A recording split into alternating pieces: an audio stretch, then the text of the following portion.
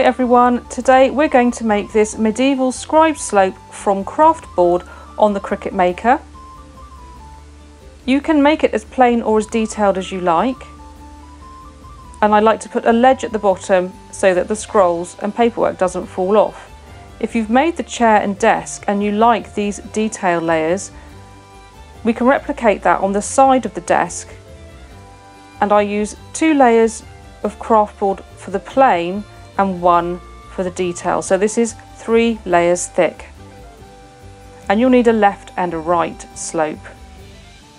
The back piece is also 3 layers, and I'm going to use tacky glue on each layer and then press them under my stainless steel bench block while they dry.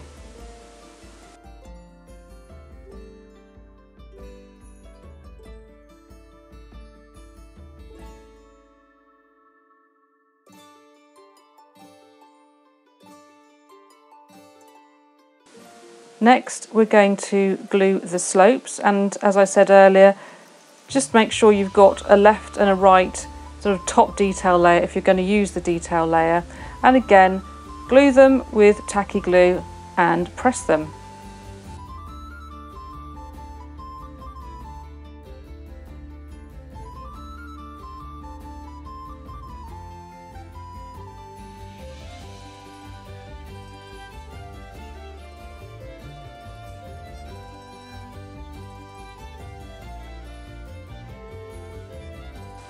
And then here I accidentally glued the wrong side of the detail layer, so I've left this in just so that you can see we do make mistakes and it's easy to fix them.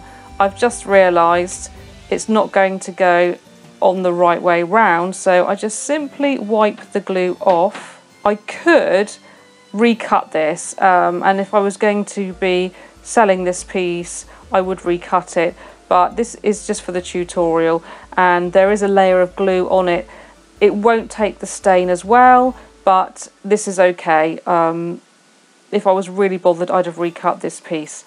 But I just dry the glue off as much as I can, turn it over, and glue the correct side now.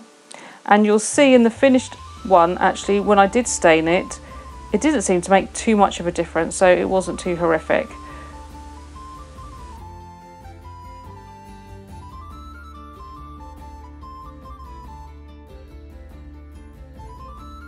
So these pieces are for the ledge at the bottom. I cut 5, but in the end I only used 3. I thought that 5 looked a little chunky, so again we just glue and press these.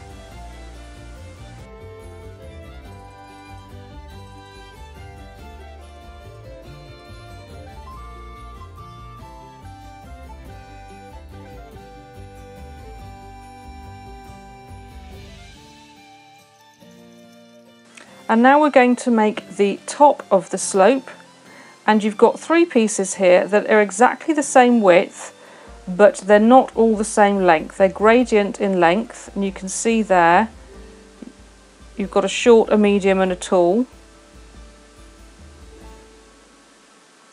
And we've done a gradient so that when you put the side piece on, it actually follows the same diagonal and doesn't have a gap there.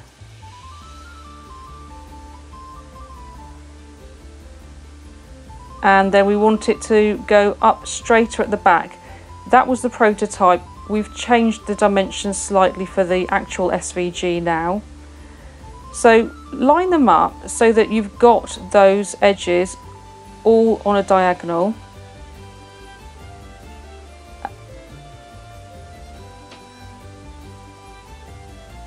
As if it was sitting on the bench, and then the top edge there, you just want to slightly angle it on the bench so that when the back piece glues up against it, you've got sort of more of a thicker edge.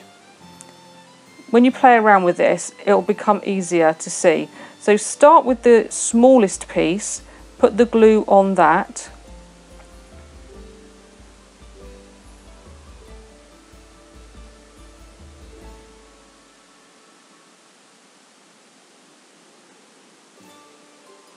we want to work fairly quickly here so that all the pieces still move and they don't set before we're ready for them. So line up the sides and the bottom. Keep it flat on one side and then you've got the gradient at the top. And then we're going to quickly put that on to the next piece. So glue the back of the middle piece now.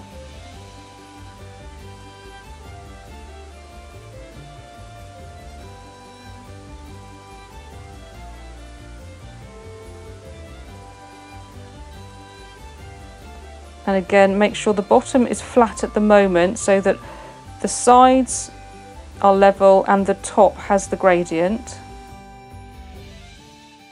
If when you come to glue the back piece on, there's too much of a leading edge and it doesn't go flush on the edge that I'm pointing at now, you can lightly sand that to get in the exact right angle that you need when you're gluing the back on. So we're going to leave those to dry now and press them while they dry, and then we'll come back and assemble it.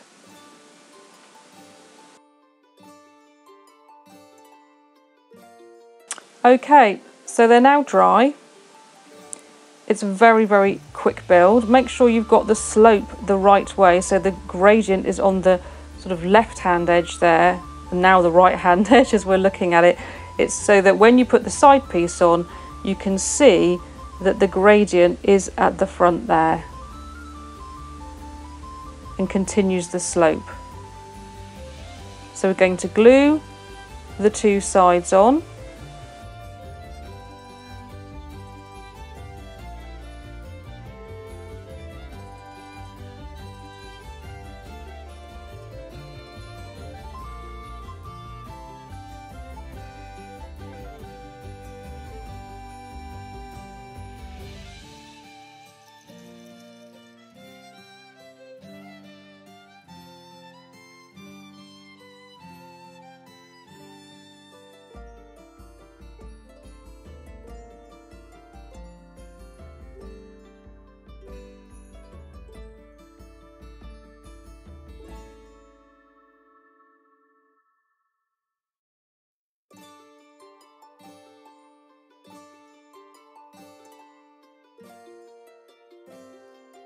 So when you've got the sides on and you're happy that they're perpendicular, we need to glue the back on.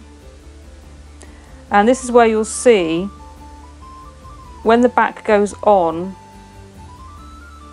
whether you need to sand anything off of that top leading edge.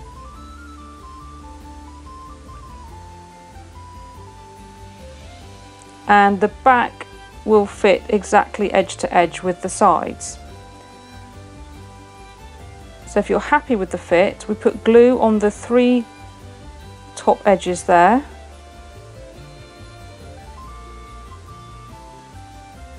I didn't need to sand anything off for this one.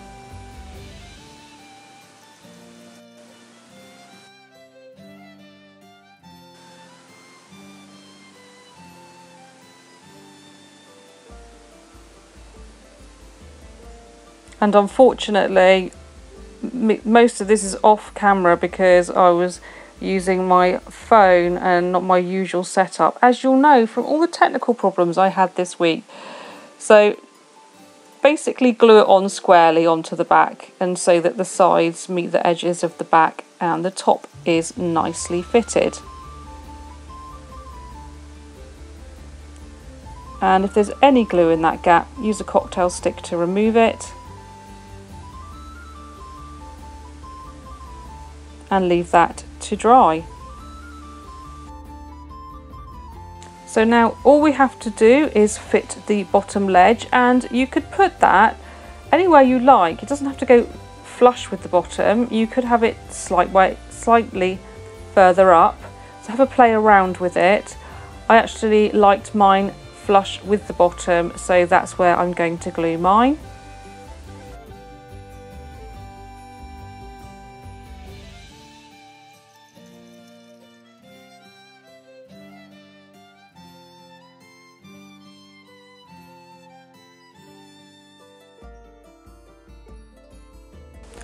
So there we have the ledge glued on, and that's basically it. It's a quite simple, nicely straightforward file, and you could even slightly shrink the SVG down and maybe make it into a cookbook stand for a country kitchen.